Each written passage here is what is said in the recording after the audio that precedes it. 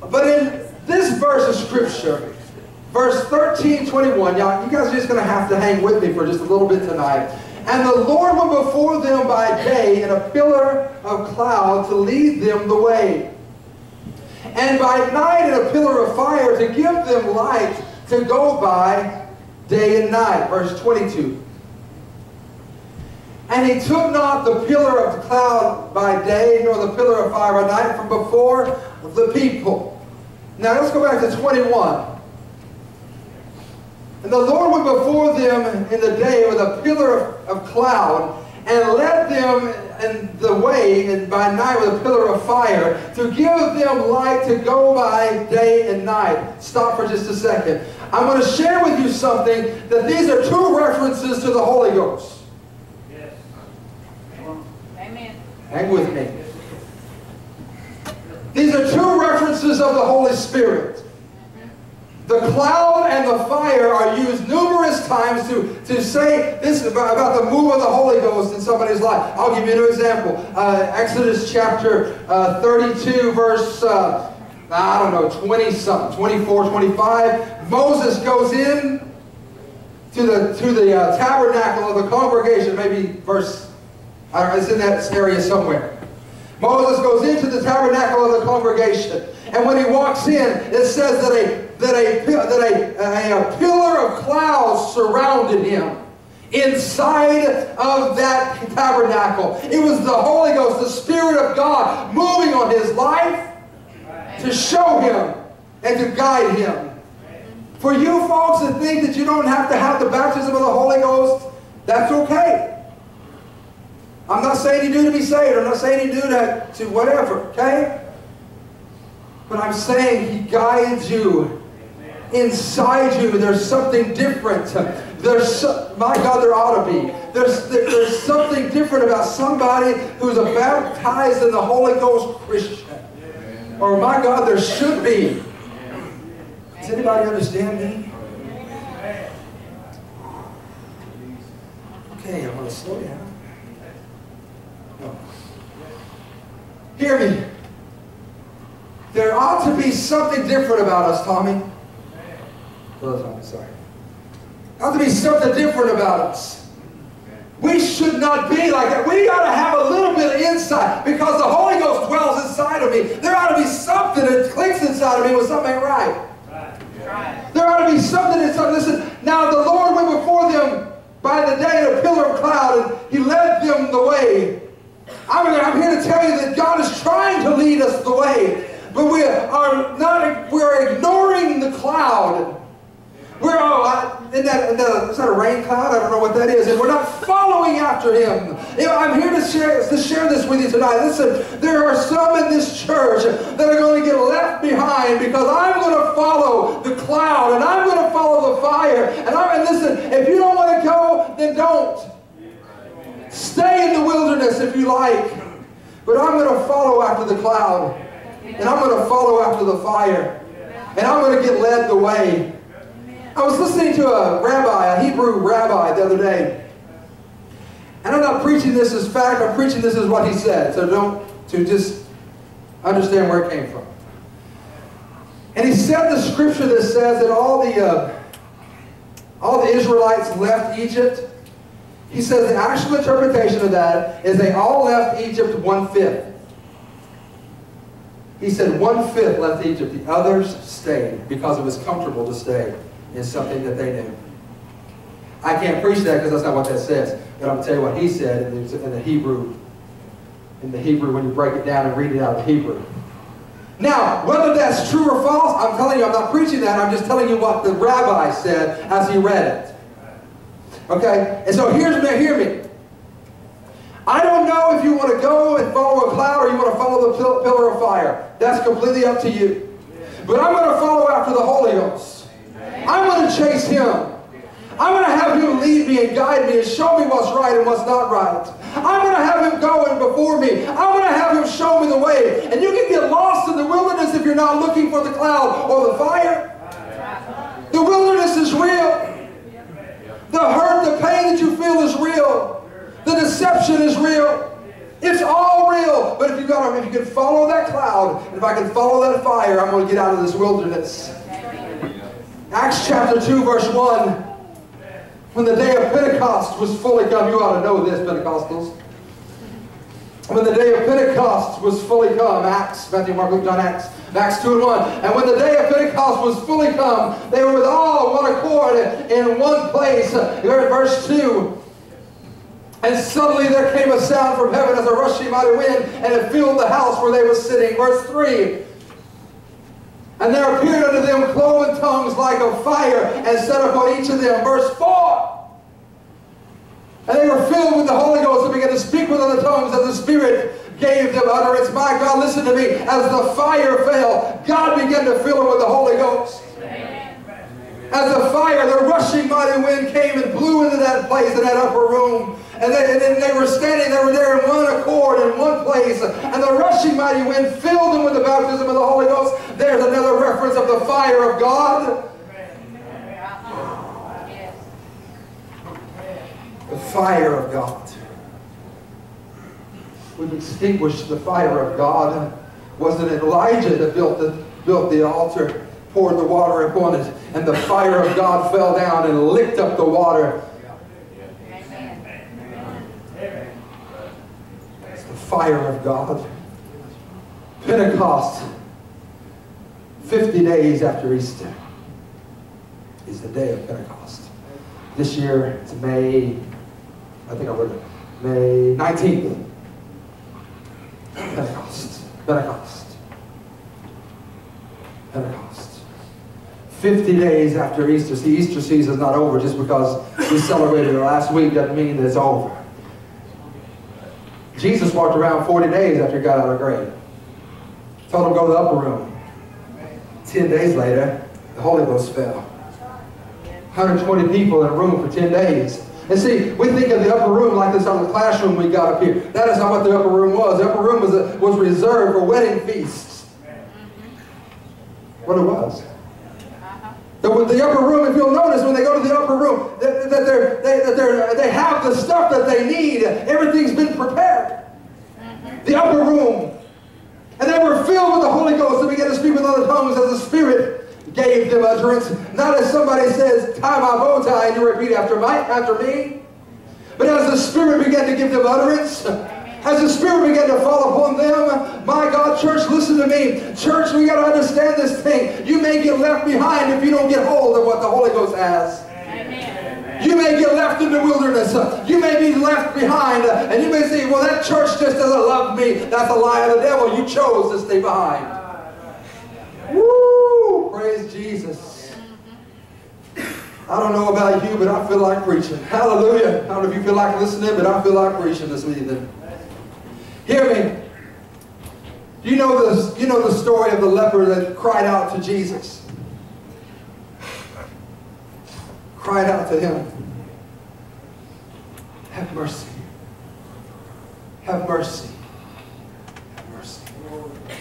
In the book of Luke, you can go to the book of Luke and you can see what Jesus did time after time after time after time. In chapter 5, in verse, I think it's 13. No, I lied. Verse 12. And it came to pass, when it was a certain city, behold, a man full of leprosy, who seeing Jesus fell on his face and besought him, saying, Lord, if thou wilt, thou canst make me clean. Now, has anybody ever done any study about leprosy? I know a few of you have. Very painful disease. As your members of your body begin to fall off and begin to be eaten away by that dreadful disease. And many people, they had no hands at all, really, just clubs, just their hand with no fingers.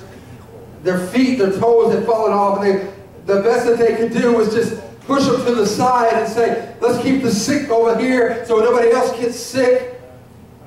Let's keep them over here. Let's compartmentalize everybody. Let's take the sick and put them over there. Let's take the lame and put them over there. Let's take the sinner and put them over here. And then we'll just do our thing over here. We got everybody else separate. We got them all separated, so we don't have to worry about them anymore. But leprosy is a very painful disease. And this young man right here, I don't know how young he was or old he was. And it came to pass that when he was in a certain city, behold, a man full of leprosy. Not a little white patch on his hand. Not a little spot on his eye. Full of leprosy. That tells me, Brother Dean, that his nose maybe had been gone, and his fingers were gone, and his toes were gone, and maybe an ear was missing. I don't know. But I know all I know is that the Bible says he was full of leprosy, and he had to have been in tremendous pain. He had to be in pain. And when Jesus, listen, the church couldn't do anything for him but sit him with a bunch of other lepers and make him cry, I'm unclean, I'm unclean, I'm unclean. And if they didn't, they rebuked him and took care of him. But I'm unclean, I'm unclean, I'm unclean. But when Jesus came to a certain city, a man full of leprosy fell on his face. And it said, if thou wilt, thou canst make me clean. And he fell on his face before Jesus, and he said, Jesus, I don't care what kind of pain I'm in. I've got to get to you because of who you are. Ooh. I've got to get to him because of who he is. Not for what he can do for me, but because of who he is. You'll see what he said. He fell on his face before him and worshipped him before he ever did anything for him. Amen. Oh, God. Before he'd ever laid a hand on him, before he'd ever said a prayer, before he'd ever blessed him and told him, I will be thou clean. That's in the next verse. I will be thou clean. Before he ever spoke a word to the leper fell on his face before him and said, oh God, if you will, make me clean. Fell on his face before God. The Son of God, however you want to say it. The Christ fell on his face and went through the pain to get there. He went through the pain to finally get on his face before God and say, I don't even care if it hurts. I've got to do what he's going. I've got to praise him because of who he is, not because of what he's done, because he hadn't done anything for me yet. But that makes sense to anybody. He hadn't done anything for him yet, but he was just praising him for who he was because he believed he could do something for him if he could get to him. Amen. I don't know how it is in the church anymore. I just know it is in my life and in my word, in my life, and my wife, and my church, and my family. That's how I know it is. And I just have to believe that we just have to get to him. If I can get to him. Amen. Well, now where you at this morning, I don't know. If I can speak a word to him and he hears me and he heals me from the inside out, from my spirit to my flesh, heal me. From the top of my head to the bottom of my feet, heal me. Take away the scars, take away the pain, take away the hurt from every aspect of my life. If I can get to him, he can do those things. But the problem is, getting to him hurts sometimes.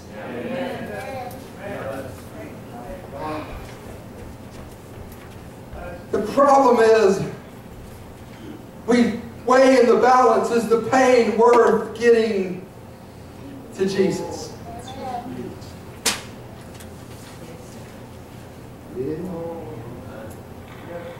Luke chapter 8. verse 43.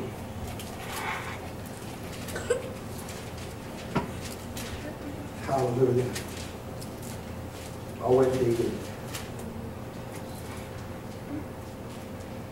Ah, dear God.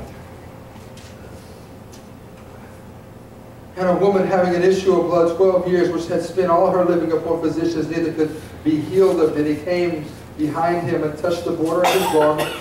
And immediately her issue of blood stanch. And Jesus said, "Who touched me?" And when all denied, Peter and they that were with him said, "Master, the multitude throng thee and press thee, and sayest thou, who touched me?" And Jesus says, "Somebody hath touched me, for I perceive that virtue is gone out of me." And when the woman saw that she was not hid, she came trembling, falling down before him. She declared unto him before the people what cause she had touched him, and how she was healed immediately. And he said unto her, "Daughter, be of good comfort. Thy faith hath made thee whole. Go in peace." You know the story. You've heard the story. You've heard the story preached 1,006 times. You know the story about how the woman with the issue of blood had to press through the crowd to get to Jesus. You know how the woman with the issue of blood had spent all of her living and all the doctors, and all they could do for her was give her an ostrich egg to hang around her neck, or give her some kind of poultice, or give her some kind of herbs, give her some kind of something to eat, give her some kind of whatever to do what they could do. They couldn't do anything for her.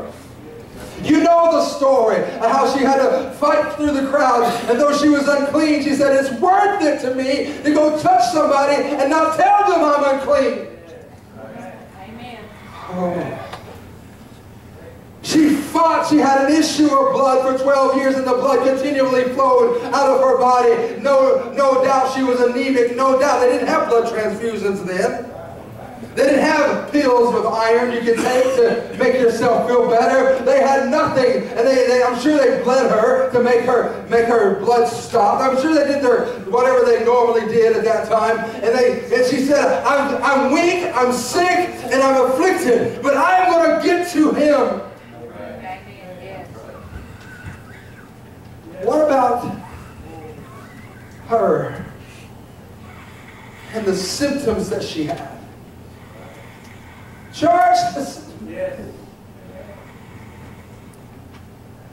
We have got to get to him regardless of the pain it takes to get there. See, the pain I'm talking about is normally self-inflicted pain, but sometimes it's afflicted by somebody else, and we have to go to them, and we have to make things right, and we have to say, I'm going to have to deal with this because I'm going to get to him, and you're standing in my way. Yes. See, I'm going to get to him, but you're in my way.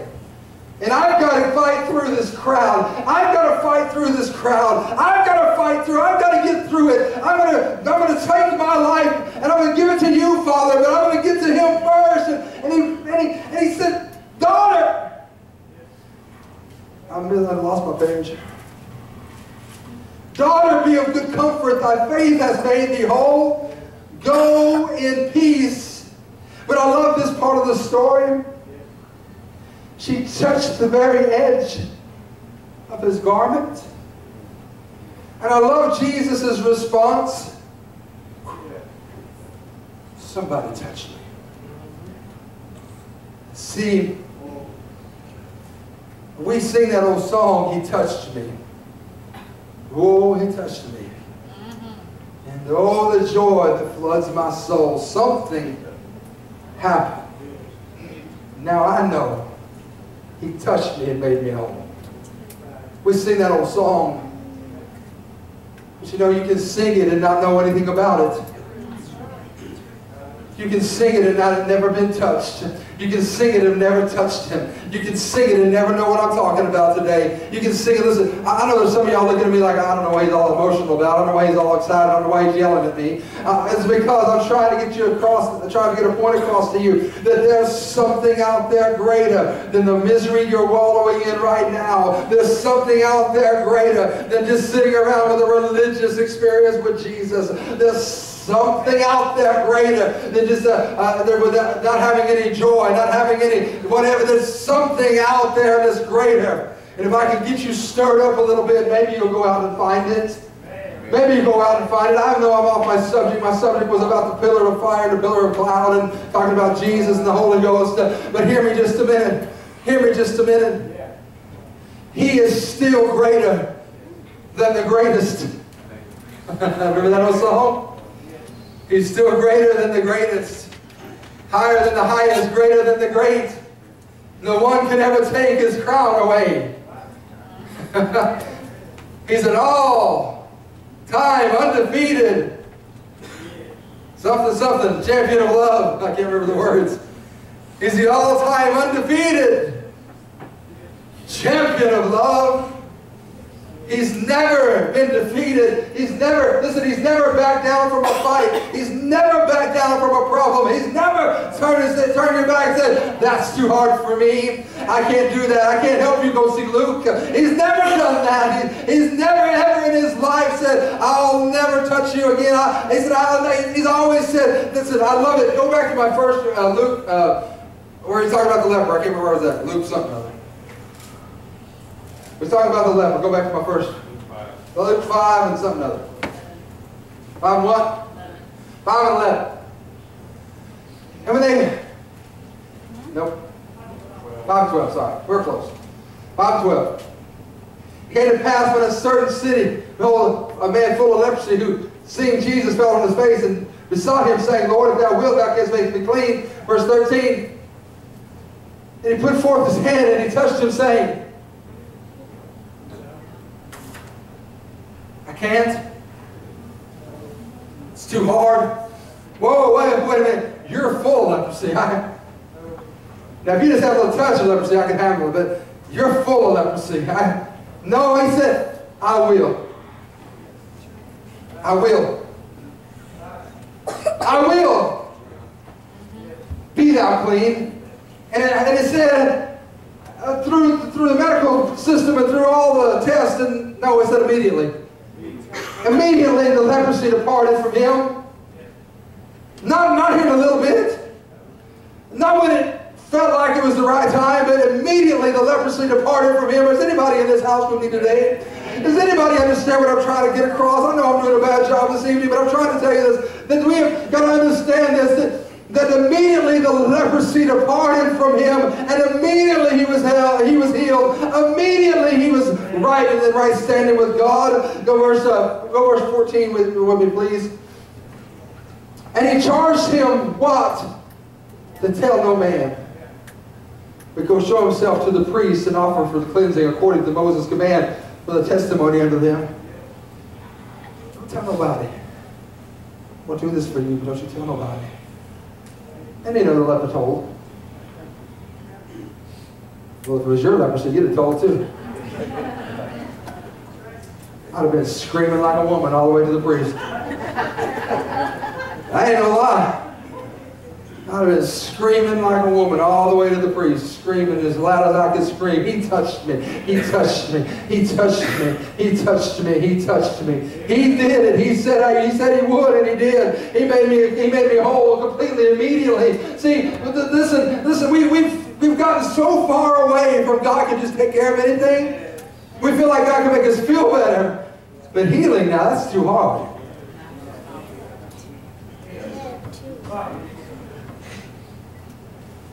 I remember a time. I have to tell you another time. I remember a time. Let me tell you this.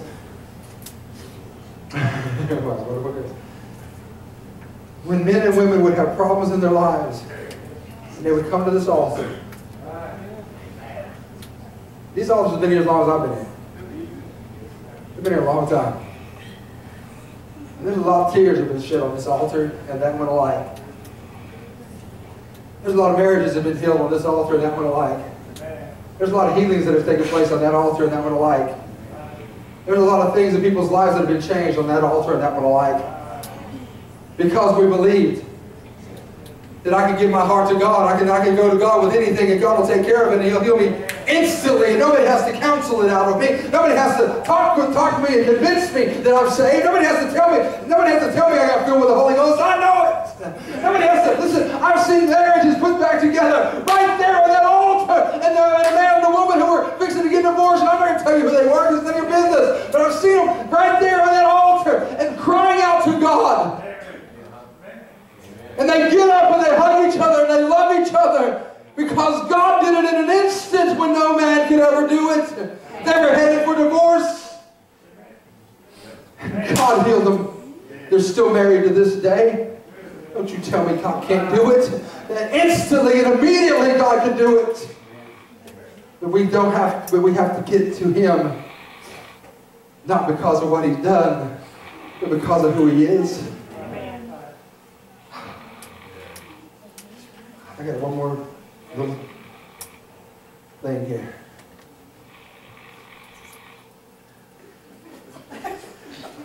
I'm doing a wonderful job. Isaac's out cold. That's pretty sad when it's so quiet here and you can hear kids snoring. That's pretty sad. The peace of God. Thanks, Brother. That makes me feel better. All right, here we go. The parable of the Good Samaritan. You guys know that. Chapter 10, verse 30 of the book of Luke. The Bible says a man went down from Jerusalem to Jericho, and there fell among thieves. And they beat him and they robbed him and left him half dead. They left him naked, wounded, and left him half dead. Left him for dead. You know the story. The Levi walks on the other side, the priest walks on the other side. And we were bothered with this naked, wounded man. After all, they were on their way to do something else, and if they touched him, they'd be unclean. They had to go through all the whole process. So after all, we have to we left him in this condition. We found him. Maybe he'll just die and we won't have to worry about it. And it said that a Samaritan came by. The Samaritan saw him, had compassion on him, and he put him on his own beast, and he took him to the inn. And when he took him to the inn, he used, before that he put oil and wine, and he bound the wounds, and he put him on his own beast, and he took him to the inn, and he paid for his stay, and said, when I come back, if it's more than this, I'll repay even that and greater. You know the story. The story is simply this, that Jesus comes and binds our wounds. That Jesus comes and carried our burden, if you will, and took us to a safe place. Jesus paid our penalty. Jesus paid for our well-being. And He said, when I come back, I'll repay. Amen. Now, I don't know about you, but I do know this. A God like that is somebody I'm willing to follow after. A God like that is somebody I'm willing to be with. A God like that is somebody I'm willing to chase after. I promised you I was going to talk to you about the fire and the cloud. Here's the fire and here's the cloud. I promise you that we are going to chase after. I'm going to chase after that fire. And I'm going to chase after that cloud. You can come along if you will. If you don't want to, that's fine and dandy as well. But I'm going to chase after Him. I'm going to follow Him. I'm going to follow where He leads me. And I'm going to do what He asks me to do to the best of my ability. I'm not going to say I'm always going to be perfect, but I'm going to do the best I can with what God gave me to be with. And I'm going to tell you this, listen, I want you to understand something, that we as a church must follow after the Holy Ghost. We must seek Him. We must seek after Him. We must chase after Him. Amen. Well, you're just leaving Jesus out of it. No, I'm not, baby, because if you know anything about the Holy Ghost, what happens is this. He does not speak of Himself, but He speaks of the one who sent Him. Amen. He speaks of the one who sent Him. He testifies of the one who sent Him. He said, when he said, I was ascending into heaven, He said, I am going away, but I'm going to send another. We all know the word another. The translation means one just like me, but a different form. I'm going to send myself back a different way than I'm leaving here. But I'm going to send myself. And I'm not only going to dwell with you, I'm going to dwell in you. My God, church, listen to me. It's time for us to follow after the Holy Ghost and to seek after Him. If you're in this place tonight and you don't know anything about this Holy Ghost I'm talking about, Holy Ghost, what is that? You need to find out what that is, what the baptism of the Holy Ghost is really all about. Amen. It's not about tongues. That's an evidence. Initial evidence of the baptism of the Holy Ghost is speaking in other tongues. That I didn't get filled with the Holy Ghost so I could speak in tongues. I didn't get filled with the Holy Ghost so I could have goosebumps. I didn't get filled with the Holy Ghost so I could buck and kick. I didn't get filled with the Holy Ghost so I could dance. I didn't get filled with the Holy Ghost for any of those things. The Bible says that I will receive power to be witnesses of Him, both in Jerusalem and Judea and all around, and all the rest, whatever. Samaria, as it is, and all of Samaria. It's like a bomb going off. There's an impact. The baptism of the Holy Ghost is an impact point. And from that impact point, there's shock waves. And you're supposed to be a shock wave of God. And we're supposed to go out there in full force and do what He asks us to do. I'm chasing Him. I'm going to follow after Him. I'm only 44 years old. I've got a long ways to go yet, but I'm still trying to find Him. I'm only 44 years old, but I may not be as young as I used to be, but I'm not as old as some. I'm not as young as I used to be, but I'm not old and decrepit yet either. I'm not walking around like I'm not limping nor am I pimping. I'm just telling you that here's the deal. I want you to understand something. I'm going to chase after Him. You know what I'm saying. Chasing after Him. God has given me health, and God has given me good health, and I thank God for it. Amen. Every day I get up, I don't hurt, I don't. There are times, Jason will testify that he does what I do, but he deals with pop because he's crazy. But anyway, there are times that your body hurts from doing it. But you know, your body's going to hurt from doing anything. You're repetitive enough. Brother Buster, I worked at Wrangler for 10 years. I know what the Wrangler thing's all about. I know what it's like to do repetitive motion and pick up 60 ply of denim and put them in a bucket. Not a bucket, but a box. I know what it's like to pick it up 60 ply at a time, day after day after day. I know what it is to have men that I worked with have their elbows operated on, their wrists operated on, their hands operated on, their shoulders operated on, because they were broken down from doing the very exact same thing that I was doing. But God has blessed me. My knees don't hurt, my legs don't hurt, my arms don't hurt, my shoulders don't hurt, my wrists don't hurt, my hands don't hurt, nothing. God has blessed me with good health. And he said, well, you shouldn't say that. Everyone here, shut up. God is still my source. And I'm not bragging on me. I'm just telling you what God has blessed me with. And so with a healthy body and a healthy mind and a healthy spirit, I'm going to chase Him. I'm going to find Him. And I'm going to run after Him as hard as I can run. And now you can be here if you want to be, and be mad or be glad or be sad, whatever you want to be. But I'm going to chase after Him. Amen. The strongholds that have been in this church are going away. Amen. Or I'm going to die trying. One of the two. Strongholds are going away. Amen. And they come not just from the people that are here, but they've been here a long time. Amen. And it's going away. God did not put me here because I'm good looking. No, I am. God is. Thank you, dear. Give one amen. That's good. Thank you. God put me here for a purpose. And I'm just stupid enough to stay and fight and fight and fight against the enemy. Because I love you that much, and I'm going to pray, and I'm going to seek God, and I'm going to love you, and I'm going to drag you. If I have to drag you kicking and screaming, I'm going to drag you kicking and screaming. We're going to follow after Him. Amen. If I have to drag you mad at me, we're going to drag you mad at me. I just set up this tent. Well, take it down. We're going. I'm here. I've been here all this time, and nobody cares about. No one loves me. Yes, they do.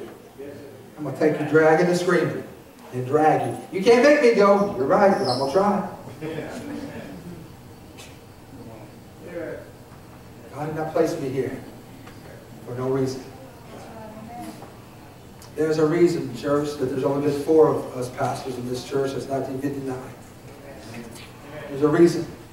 You don't find that anywhere very much, unless the building's named after the pastor. True? Unless the church is named Nance Chapel. It's hard to find churches that have had 4 pastors in 50 years. Hard to find. There's a reason that you're here. There's a reason that God is calling you back. Amen. It's not because... No, I'll just leave it there. There's a reason. I'm finding out, Brother Mike, some of the battles my pastors before me have fought.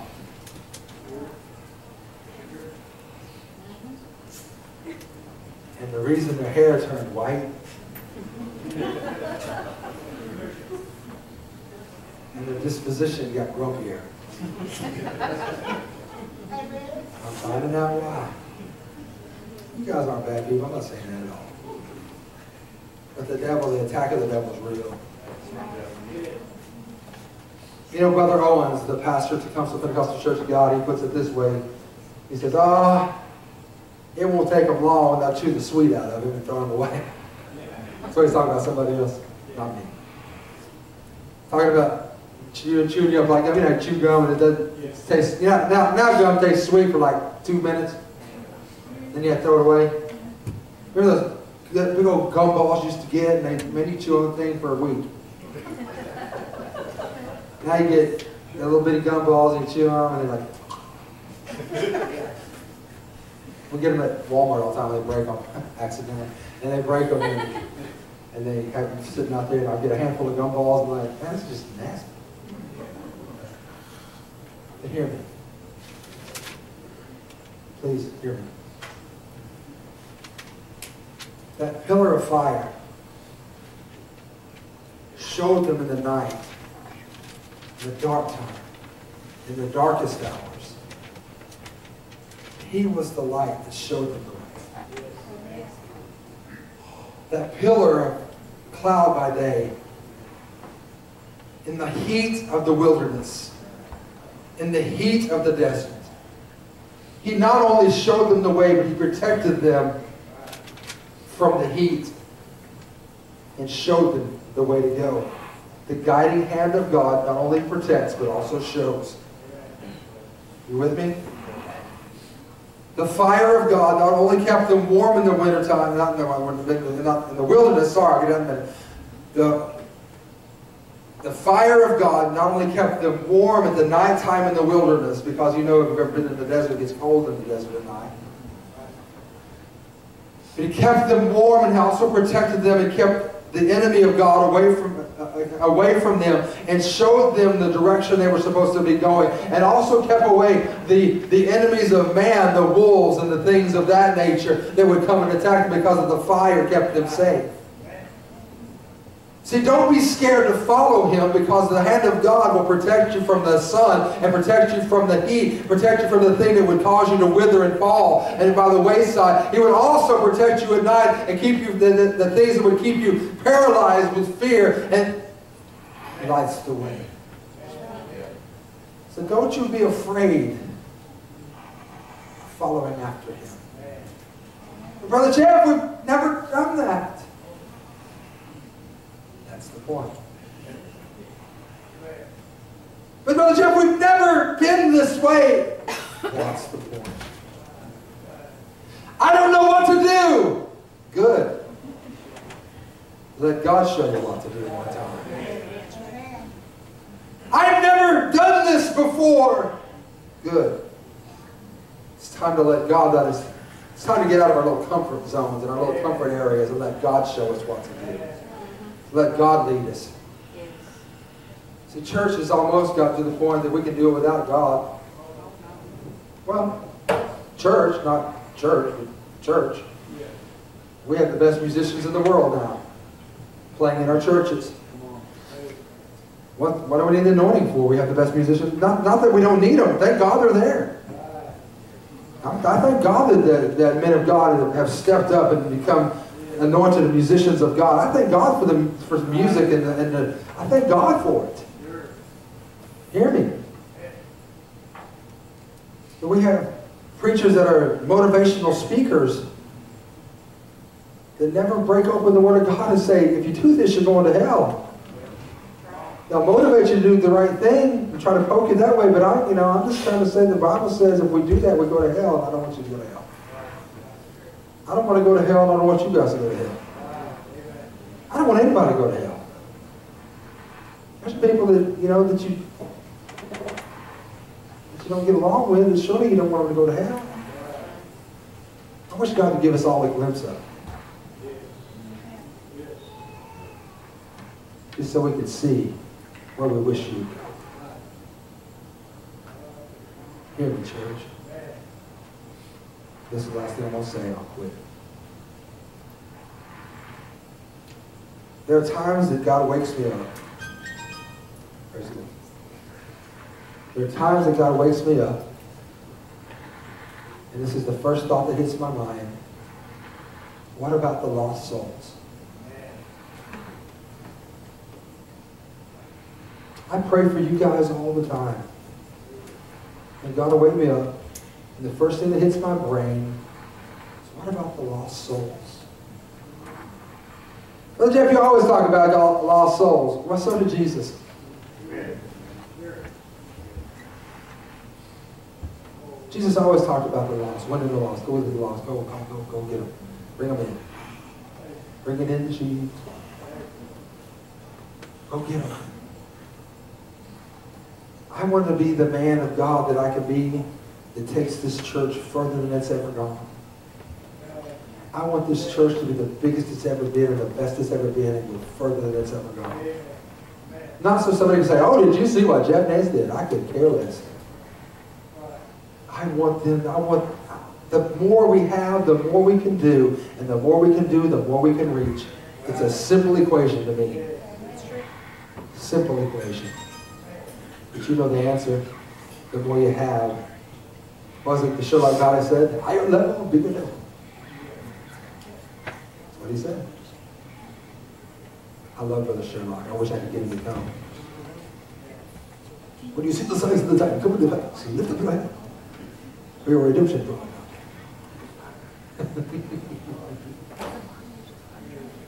Stand to your feet. I'll beat you up enough today.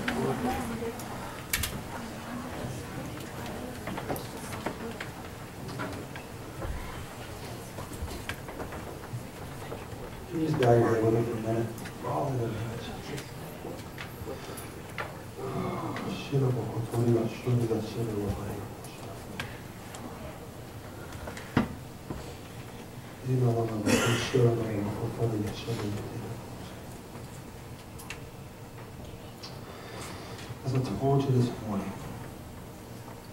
As I told you this morning, Jesus is coming.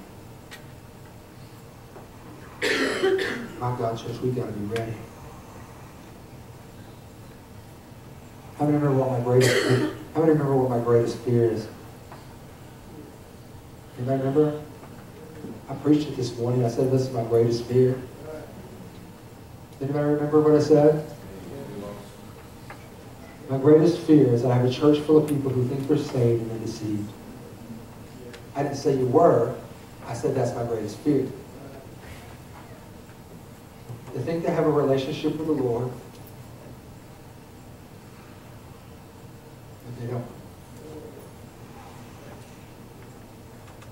They think they have a relationship with God, but are stuck in lying, cheating, lust, and all the things you want to think about or don't want to think about. I don't want you to be lost. I don't want to stand before God and say, God, I preached what I thought that I needed to preach, what you would lay on my heart, and evidently I didn't do a good enough job. I don't want to stand before God and say, and him ask me, how come 90% of my church wasn't here? I don't want to say that. I don't want to have to deal with that. I know that I asked you this morning to do that, and then we talked about choosing sides today. But I want you to seek after Him because of Him. Don't seek after the hand of God. Seek after God. Don't seek after the blessing of God. Seek after God. The blessing comes with God. To me, it's a very simple equation. If I get Him, I get all the benefits of Him. That's easy for me. I'm seeking Him. Seeking after Him. Pray with me, please. Heavenly Father, God, I thank you. I thank you. I thank you for your Son. I thank you for Jesus who died on the cross for me. I thank you for whoever wrote the song, The Power of the Cross, as it ministers to my spirit. It reminds me that the power of the cross is in the blood of Christ. For was it had not been for the blood of Christ, I would still yet be lost in my sin. Still be yet on my way to the devil's hell. Father, I thank you that it's the power of the cross is in the blood of Christ, and I'm able to be on the winning side of this thing and not on the losing. I thank you that as Hosea, you came and you chose me. As I was unfaithful, yet you still chose me. You still chose me.